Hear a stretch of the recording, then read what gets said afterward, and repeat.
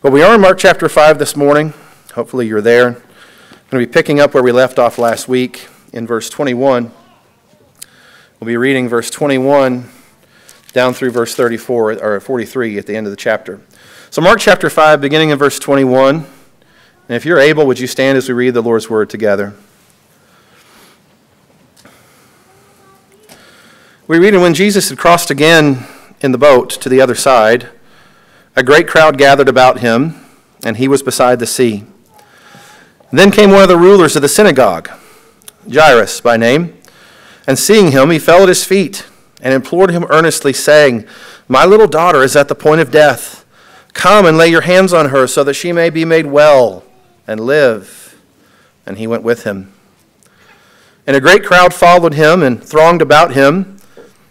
And there was a woman who had a discharge of blood for 12 years, and who had suffered much under many physicians, and had spent all that she had, and was no better, but rather grew worse. And she had heard the reports about Jesus, and came up behind him in the crowd, and touched his garment. For she said, "If I touch even his garments, I will be made well."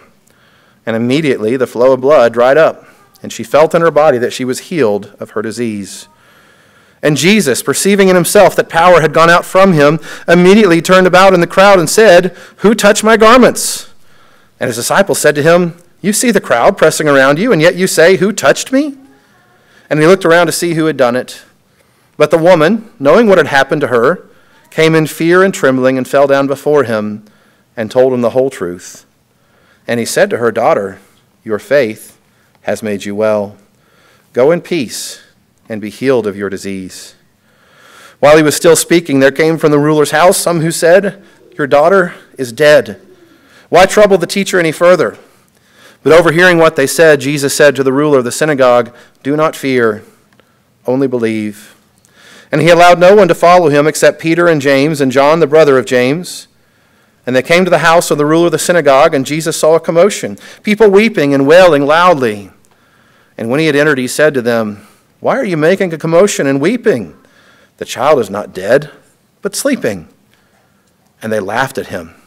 But he put them all outside and took the child's father and mother and those who were with him and went in where the child was. Taking her by the hand, he said to her, "Talitha cumi," which means, "Little girl, I say to you, arise." And immediately the girl got up and began walking, for she was 12 years of age. And they were immediately overcome with amazement. And he strictly charged them that no one should know this. And he told them to give her something to eat. We'll stop there. You can be seated. Father, we rejoice this morning in our great Savior. The one who we've already considered this morning would come to us as Wonderful Counselor, Almighty God, Everlasting Father, Prince of Peace. The one who would rule on David's throne forever, and who promises the deliverance of his people. The one who turns gloom into glory, anguish into rejoicing. And so, God, we come today in the name of the Lord Jesus, under his banner, confessing his gospel and rejoicing in his power to save and in the many, many other wonderful works that he does. And so, Lord, as we look to the scripture this morning, we pray that you would help us. Help us to see the Lord Jesus in all of his glory, to help us to get glimpses of his mercy, to see the compassion that he shows to those who are in need, to recognize his power, and to honor him as Lord. To have a proper fear of the Lord, a proper dread even of the Lord, as Isaiah showed us this morning. But to take rest, to find our hiding place, our sanctuary in him. God, we rejoice in our Savior. Help us as we consider his life this morning. We pray in his name. Amen. Mark chapter 5 has sometimes been called the St. Jude chapter of the Bible. In Roman Catholicism, St. Jude is considered to be the patron saint of lost causes. And while I by no means want you to think that I would endorse the idolatrous idea of sainthood as it is taught by the Roman Catholic Church, I do understand the reference that they're making. In reality, you can include chapters 4 and 5 in this assessment. Chapter 4 begins with Jesus teaching in a series of parables to tell about the kingdom of God. He talks about the importance of sowing seed of the gospel through faithful teaching and preaching and discipleship, while explaining to us that not every seed that is sown is going to produce a harvest. At the same time, when Jesus' following was very small, at least in terms of true believers, when he was already hated by the religious leaders of his day who were plotting his death, Jesus taught his disciples that if they kept on sharing the good news of the gospel, if they kept shining the light of the gospel into the darkness of this world, eventually they would reap a harvest that would exceed even their greatest expectations. Like a mustard seed that grew from the smallest seed into a towering plant that overshadowed the rest of the garden, the kingdom of God would start small but become something very great. It would reach into every corner of the earth. What looked like a lost cause would ultimately prevail. At the end of chapter 4, we saw Jesus and his disciples in a boat in the middle of the sea, caught up in a terrible storm.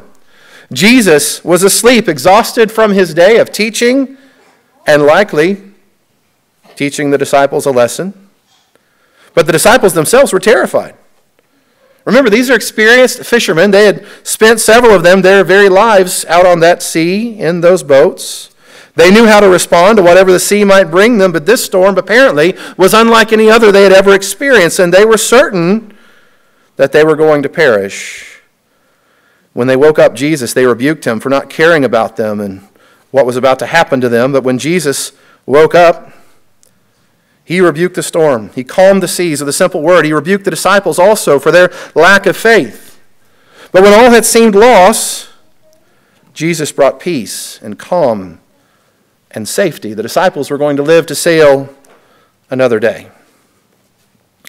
Last week we looked at the first part of chapter 5. After battling this storm on the sea, Jesus and his disciples reached their destination on the other side, on the eastern side of the sea, immediately confronted by a man who had long been tormented by a legion of evil spirits. A man who had been alienated from other people, a man who was forced to wander out in the wilderness. He lived in a mountainside cemetery where he went without any clothes, and he regularly cut himself with the jagged rocks that lay around him. He shouted obscenities and threatened violence toward anyone who came near. On numerous occasions, we read that people had tried to subdue him, but no one had been able to succeed. They had bound him in shackles and chains in hopes of getting him under control, but the supernatural strength that he had received from these evil spirits within him had allowed him to break his bonds to pieces. By this point, when Jesus arrives, everyone else had given up on him. Everyone else had thought this was it. There's no one who can do anything with him. They had avoided even going through the area anymore because this man could not be controlled. When Jesus and his disciples arrived, we see that this man rushed toward them, likely intent on violence, but instead, he found deliverance. Jesus knew what was going on. He began to rebuke the evil spirits, and immediately the man fell at the Lord's feet, and these spirits began to cry out. But Jesus rebuked these spirits, and he sent them away. And when the crowds arrived to see what had happened, what did they find? This man was seated. He was fully clothed. He was in his right mind, as if nothing had ever gone wrong. Everyone else had written him off as a lost cause. They had given up on him, but Jesus gave him new life. And that brings us to our passage this morning. In the latter part here of Mark chapter 5, we find not one lost cause, but two. And really we have two very different people with two very different backgrounds and very different needs. Warren Wiersbe comments on this, and I think he does a good job showing us how God works in the lives of all sorts of people by giving us kind of a contrast between these two. Listen to what he writes. He says, the contrast between these two needy people is striking, and it reveals the wideness of God's love and mercy. Jairus was an important synagogue officer, and the woman was an anonymous nobody. Yet Jesus welcomed and helped both of them. Jairus was about to lose a daughter who had given him 12 years of happiness, and this woman was about to lose an affliction that had brought her 12 years of sorrow. Being a synagogue officer, Jairus was no doubt wealthy, but his wealth could not save his dying daughter. The woman was already bankrupt. She had given the doctors all of her money, and yet none of them could cure her. Both Jairus and the woman found answers to their needs at the feet of Jesus. The stories of these two people are intertwined. It was Jairus who first came to Jesus, and as Jesus is headed to his house to minister to his family, this woman comes to the forefront. And so Jesus deals with her before continuing on with Jairus, but both we see receive a great gift from the Lord. So we want to work our way through this passage, read the scripture here, hear their stories, and see if we can draw from this some thoughts for ourselves in our day. Verse 21 begins telling us that Jesus had crossed again in the boat to the other side. After a short trip to the Gerasene wilderness on the other side of the Sea of Galilee, where he had helped this demon-possessed man, Jesus had arrived back on the western shore in the region near Capernaum. Now, that's something we've talked about several times as we work through this gospel. This is a place that Jesus has spent a good deal of his time. He had ministered there in the earlier chapters of this gospel, and apparently it didn't take long at all for the crowds to gather again, wanting to see Jesus, wanting to experience his miracles. In fact, if you read this account in Luke's gospel, you'll see that they had been waiting for his return, and they welcomed him back as soon as he arrived. So word was spreading everywhere about Jesus' ability to heal, the miracles he had done in so many ways, and we can be sure that there were many among this crowd, I think, who were probably looking for a healing touch from the Lord. Now, as we've seen, these gatherings could get pretty chaotic. You look at what's been happening so far in Jesus' ministry. The crowds would press in on Jesus from every direction, everywhere he went. And so everyone wanted a chance to be touched by him or to even to just touch him themselves. They were looking for any opportunity to be near to the Lord because they believed that he could deliver them. And sometimes this became too intense. We saw the last time as Jesus was teaching among these crowds that he had called for a boat so that he could push offshore and be separated from these crowds, lest he and his disciples be crushed. But in the midst of all this chaos, at a time when likely there are many people who are being healed, being delivered, there's one man who comes to the forefront. We read there in verse 22, "Then came one of the rulers of the synagogue, Jairus by name, and seeing him, he fell at his feet." So we meet this man named Jairus, and we're told that he's one of the rulers of the synagogue. Now, only God knows why certain accounts make it into the Gospels, but this one is certainly interesting. Jesus reached out to all sorts of people, but this man was unique among many that the Lord ministered, and to that he was one of the rulers in the local Jewish synagogue. Now, I want us to think a little bit about what that means. What did it mean for him to be a ruler in the synagogue? How was he different from any other religious figure, these that Jesus has encountered along the way? Now, one commentator explained it this way. He said the synagogue officials were a group of men, usually numbered between 3 and 7, in each local synagogue, who acted as the caretakers and administrators of synagogue life. They safeguarded the scrolls, they cared for the facility, they organized the synagogue school, they supervised the readers, the teachers, and those who prayed. As such, Jairus would have been both religiously devout and highly respected in the Jewish religious community. None of the gospel writers identify Jairus as a member of the Pharisees. Even so, his position in the synagogue meant he was intimately connected with the Pharisaic establishment of Capernaum. He was undoubtedly aware of the hatred the religious leaders had toward Jesus, yet he was willing to very publicly seek his help. Verse 22, in fact, tells us this man came to Jesus and he fell at his feet, and there's good reason for that. This man's desperate. He doesn't know what else to do. We learn in the verses that follow that he has a daughter who's very close to death.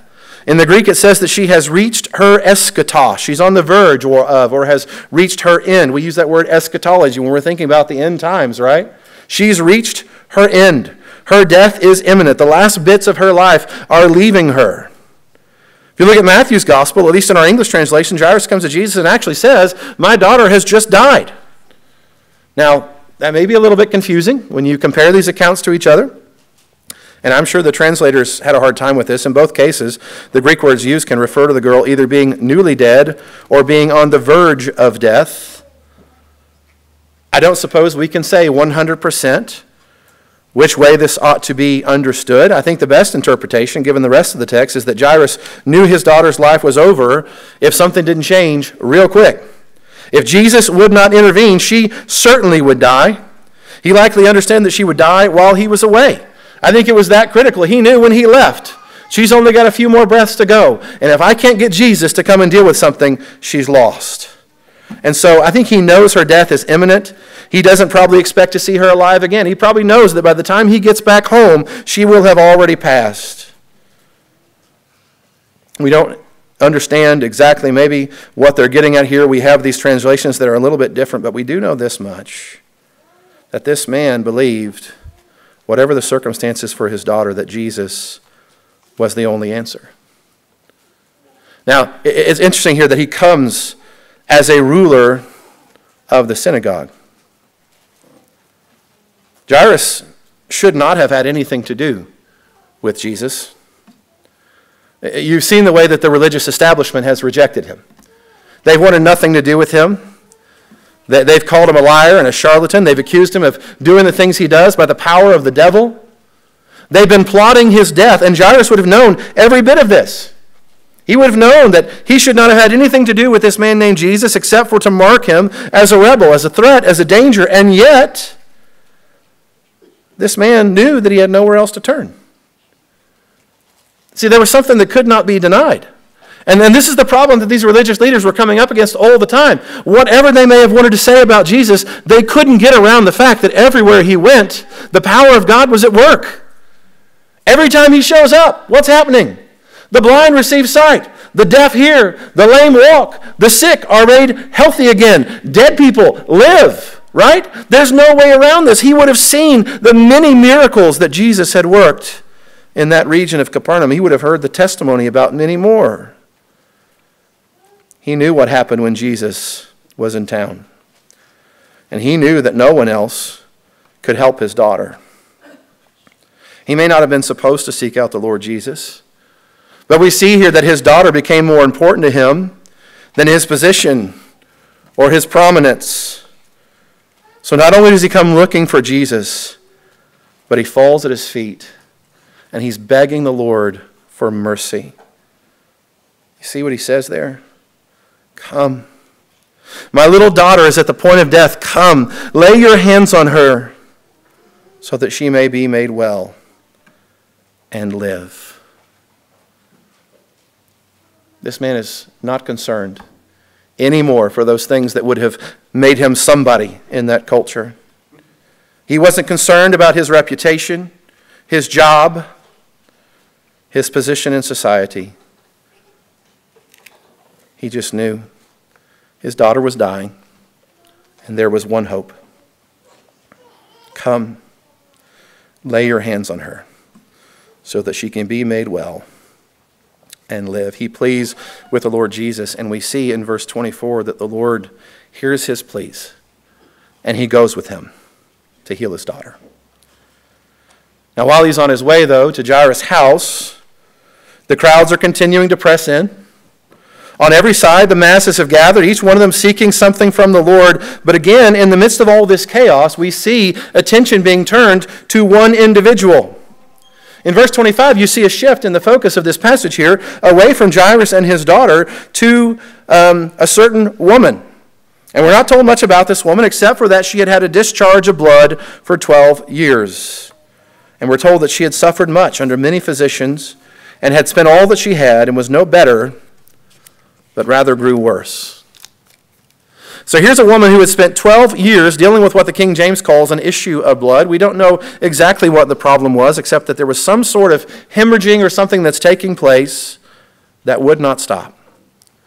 For 12 years, losing blood would have left her very weak, struggling just to go on from day to day in life. We see that whatever resources she had, they were all gone by this point because she's given everything she had to one doctor after another in hopes of finding some sort of cure. It says that she had suffered under many physicians. And I wonder, even as I read that, there's the suffering of the illness, but what other sufferings has she faced? Sometimes the treatments, especially in days like that, when there's not a whole lot probably of medical knowledge going on at this point. What kind of things has she tried to get her healing? But her suffering had gone on, and in fact, we're told that the situation was getting worse. So there's a physical cost to all of this. There's a financial cost that comes with trying to find treatment for this illness. But what we don't see in the passage here are the tremendous social and spiritual costs that also would have come to her life. You have to remember, she lived in a time when Jewish religious law governed the day-to-day lives of the people. And under this law, this woman's bleeding would have rendered her perpetually unclean. This meant that no one was supposed to have any sort of physical contact with her. She had to keep her distance from people everywhere she went. If she had a husband, she could no longer embrace him or enjoy life with him. If she had kids, she could not hug them or kiss them or play with them or comfort them or tuck them into bed at night. She would have been completely alienated from her family. She would have been unable to fulfill her role as wife and mother. And she would have been completely shut out of religious life. Because of this issue of bleeding, she would not have been able to go into the temple. She would not have been able to go into the synagogue. She would not have been able to gather to worship with anyone. She could not offer sacrifices. She could not gather to pray or to hear the scripture taught. Really, much like this leper that we meet back earlier in this gospel. A total outcast with no hope for the future. But, like that leper, she also had heard about Jesus. She knew the things he had done. She had heard the testimony coming from all around of the ways that he had worked one miracle after another, and she was desperate enough to lay aside the laws and the traditions and to come to the Lord and to seek her healing. Verse 27 tells us that in the midst of the crowd, she pressed through and touched his cloak, saying to herself, "If I touch even his garments, I will be made well." This woman had found no hope under the care of many physicians, but she believed in the power of the great physician. And her desperate act of faith, we see, paid off. Somehow she made her way through the crowds. She got close to Jesus so that she was able to reach and just to lay a hand on his cloak. And verse 29 tells us that when she did that immediately the flow of blood dried up and she felt in her body that she was healed of her disease. That, by the way, that's the healing power of the Lord Jesus. Immediate and undeniable. Healing, cleansing. What have we seen in miracle after miracle? When the Lord steps in, it's done. And so with just the touch of his garment, this woman is healed. She receives the blessing that she was looking for, but she probably didn't expect what would come next. Verse 30 says that Jesus, who's on his way to Jairus' house to heal his daughter who's on the verge of death, that Jesus just stops, dead in his tracks. And he demands to know who it was that's just touched him and received healing. He had felt the power go out of his own body to this individual, and he wanted to know who it was that had touched him. Now the disciples thought, that's kind of ridiculous. What do you mean, who touched you? There are people all around you, and every one of them is trying to touch you. How would you say, who touched me? They're coming at you from every side, Jesus. Everybody reaching out, wanting to put a hand on him. What do you mean? Who touched you? But Jesus looks around, and he's looking for this one who has received mercy. Now let me just say, I don't think Jesus was actually ignorant at this point. I don't think when Jesus says, who touched me, that he doesn't know. I think he knows exactly what's going on here. This is not a surprise to Jesus. I think he's using this moment to teach and to bless. He knew the woman. He knew the disease. He knew everything she had suffered under it for so long. But he wanted to bless. So Jesus says, who touched me? And he looks around, and the woman knew that she was the one that he was looking for. Verse 33 says, knowing what had happened to her, she came in fear and trembling and fell down before him and told him the whole truth.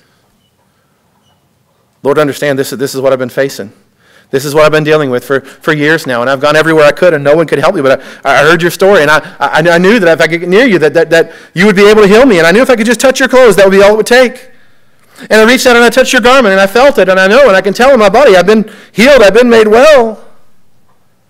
She tells them the whole story. Now we can be certain that this fear and trembling that she has in this moment would have involved a bit of social anxiety. She knew that what she had done was against the law, that it could have put her at risk in any number of ways. But she also knew that she had been healed. She knew she was in the presence of the one whose power and holiness were unmistakable. I believe she knew that this was the one who had been promised, who was with her even then. What do we see this morning, by the way? If you were in our small groups, this land of Zebulun and Naphtali, that's the region of what? Capernaum. This is where Jesus is, even in this moment. The one who's going to bring light into darkness, who's going to bring glory out of the gloom. That scripture is being fulfilled in this moment. Jesus looks at her in the midst of her fear and trembling as she has fallen down before him. And he puts her fears to rest. Verse 34 tells us that when she had finished telling her story, he said to her, "Daughter, your faith has made you well. Go in peace and be healed of your disease." Literally, Jesus says there, your faith has saved you. Now go in peace and be healed of your disease. There are two different words that are used there in the Greek, which tells us that this woman had received a double blessing, a double healing. Yes, her disease has been cured, but she's received more than that. By coming to Jesus with faith that he is able, believing, I'm convinced that this was this fulfillment of the promise of God that's come to work among them now. She comes in faith. She reaches for his garment, wanting to receive healing for her body, but I believe she's getting healing for her soul. So not only is her disease healed, but her sin is being cleansed. Her faith in Jesus has brought her to him as Savior. I think that's why he calls her daughter. She's become a child of God. And so this encounter has turned out to be a lot more, I think, than she expected it to be. And her life would never be the same. Jesus wants to know who touched him, but it's not to rebuke, it's to bless. And he says to her, your faith has saved you. Go in peace. Your disease is healed.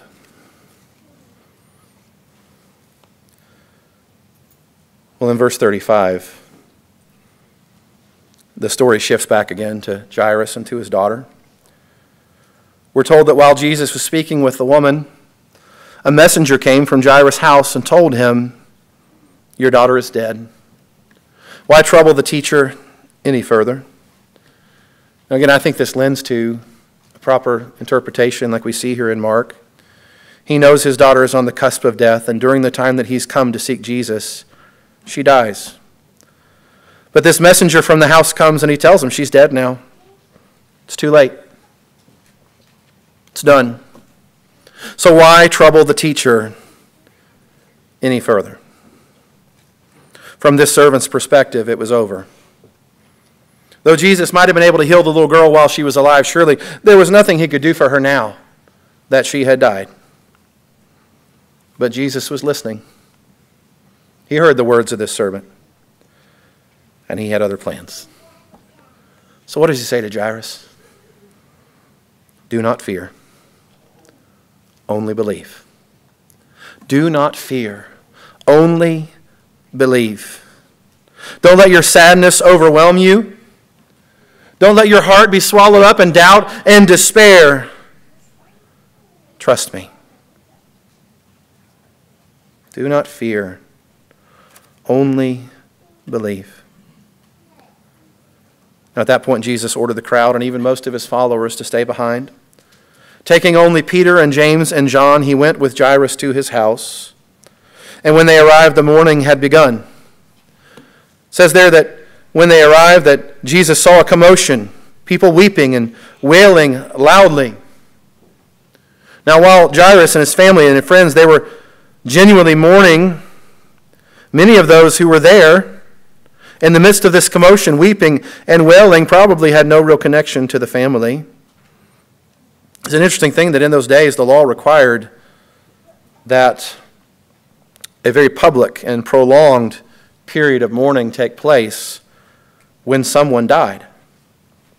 Members of the family were required by law to tear their clothes and to weep and to wail. But the law also required the hiring of professional mourners. It seems very odd to us in our day and age, but that was the expectation. It was the job of those folks to express very openly the hurt that was associated with the dead one's loss. At the bare minimum, the law required even the poorest of families to hire at least 2 flute players and 1 wailing woman. And the wealthy would often hire many more. So these musicians would come who would play very sad and very dissonant music to create a scene of despair. And the women would cry and scream without ceasing and create quite a scene. Tony's not here with us right now, is he? He's probably gone over to hear Gabe preach. He could probably tell us about some interesting services he's been a part of where the mourning went to the next level. I've certainly experienced that a few times as a pastor, and sometimes you don't even quite know what to do. But these are people who would have been paid to come and be a part of creating all this commotion, weeping and wailing loudly. Well, Jesus walks into all of this.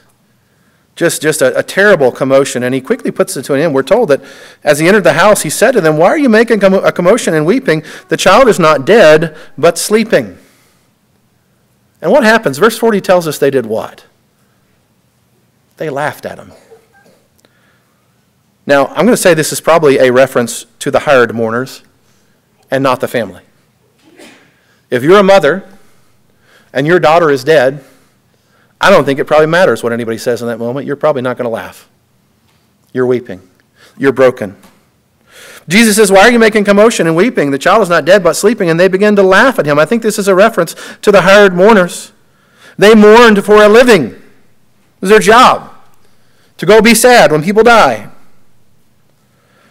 And whether or not this deceased person meant anything to them at all, they still went. That's what they did. So I think it would have been very easy for them, as people who were constantly being associated with death, who were paid to come and cause a scene, it would have been very easy for them to shift from weeping to laughing without any real emotional attachment.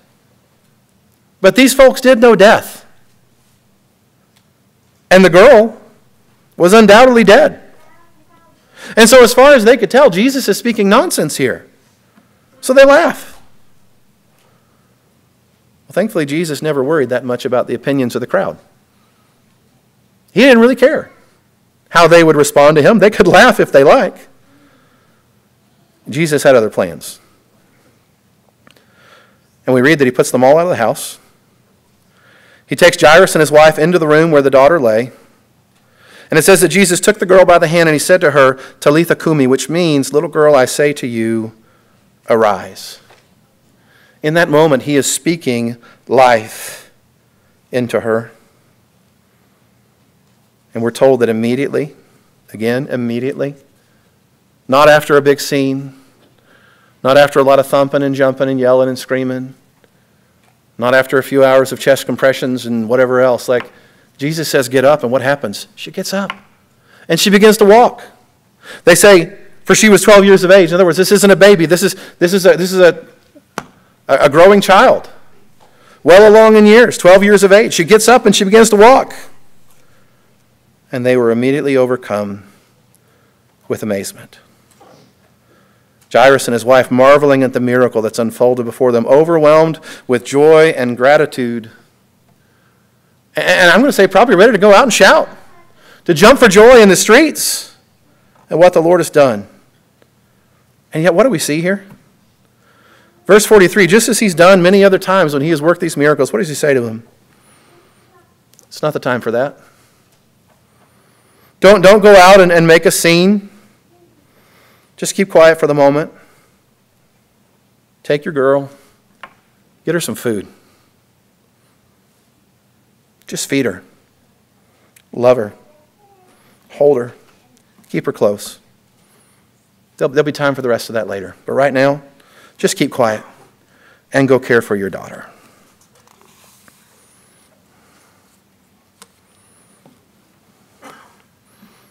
You think about these last couple of chapters, what do we see? have a fledgling religious movement on the wrong side of earthly powers that are hell-bent on its destruction. A group of storm-tossed fishermen in a sinking boat with no expectation of reaching the shore. A man overwhelmed by forces of darkness that had totally wrecked his life, left him naked and alone, living among the tombs. A suffering woman who had spent all that she had in hopes of a cure, but only got worse. A dead girl being mourned by those she loved. In every case, people that we would say were beyond hope. They were, as we might put it, lost causes. Each and every one of them. The people involved in their situations had given it their best. They had done what they could do to try to overcome their issues, to get past their problems. They had devoted themselves to bringing some sort of change, sparing themselves suffering, saving their lives, doing whatever they could do. They had laid aside comfort and money and power and prestige and dignity and whatever else in hopes of finding some sort of relief. And in every case, when they had done all that they could do, they still came up lacking. They could not, in among themselves, get what they so desperately wanted and needed. Every earthly attempt had come up short, but they had not yet experienced the power and the blessing that comes from knowing and experiencing Jesus Christ. In every one of these cases, what do we see? Once Jesus intervenes, hopelessness gives way to hope. Lost causes are being won. That fledgling movement that looks like it's going to be over before it begins, it loses its leaders when he lays down his life for his friends.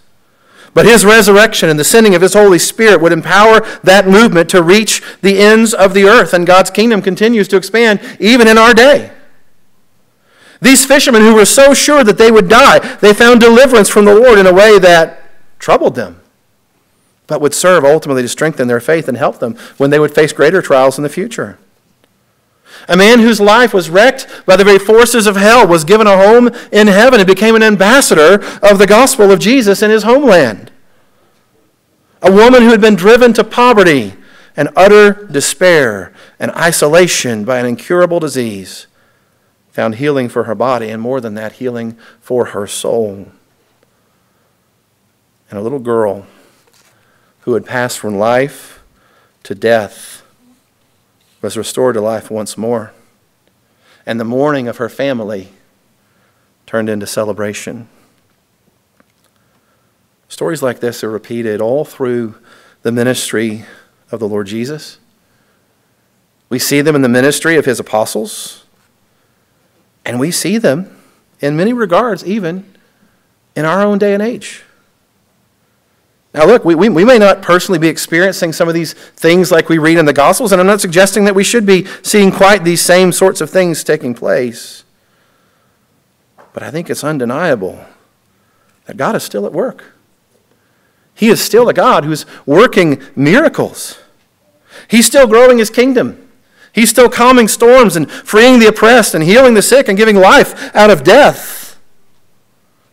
So often we can look at our circumstances and we think that's it. It's over. There's no hope here. But God is in the business of restoring our hope. Sometimes we look around us and we see the circumstances around us. And I'm thinking so much about what we talked about in Sunday school this morning. We look at all the despair that is around us and we think, man, if only there was something that could be done. If only there was some kind of hope here. If only there was some way that we could be delivered. Well, we have a deliverer.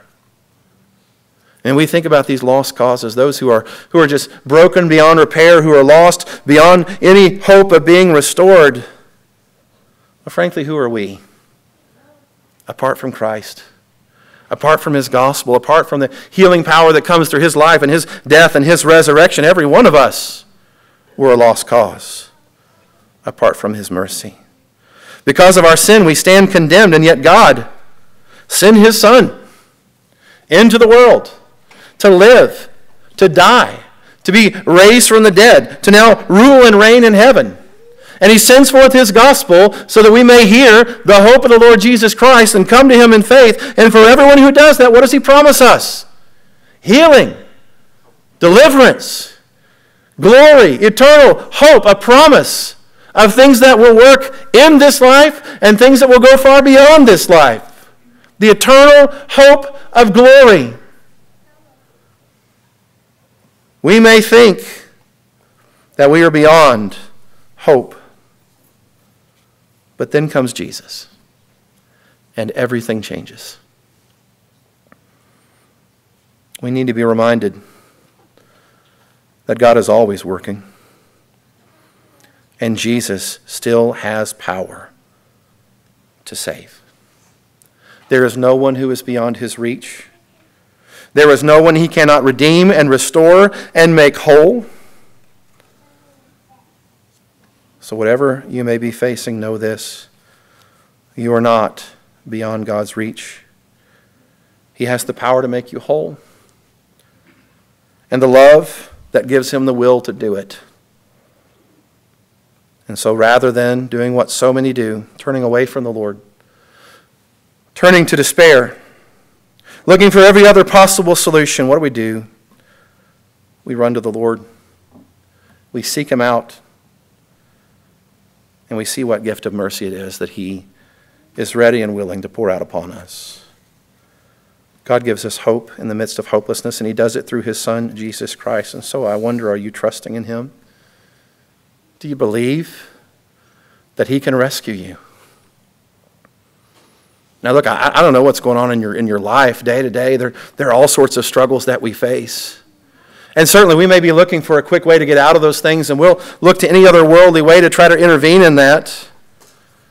Know that ultimately our hope has to be in the Lord. And know this, that beyond the temporary troubles of this life, and that's what the Bible tells us they are. We have momentary light afflictions that we have to deal with while they're here. They may seem like a big deal, and I don't want to downplay those, but look, in light of eternity, whatever struggles we face here, they're not going to be that much. Because we have hope that goes so far beyond whatever we may face in this world. Are you looking to Jesus as the one who can deliver and to save? Do you have confidence in that hope that comes through the cross and through the empty tomb? I appeal to you this morning by the mercies of God. Put your hope in the Lord Jesus Christ. He stands ready to save. Turn from your sin. Call upon him as the only one who can save. And the Bible says he loves to rescue and to redeem. Put your hope in the Lord Jesus Christ. This man came looking for healing for his daughter. A woman came looking for healing for disease, and Jesus gave them what they were seeking, and he gave them so much more. And I believe he's still in the business of doing those sorts of things today. Come to the Lord Jesus. Receive his mercy. He is ruling and reigning as Lord over all creation. And you can find hope in him.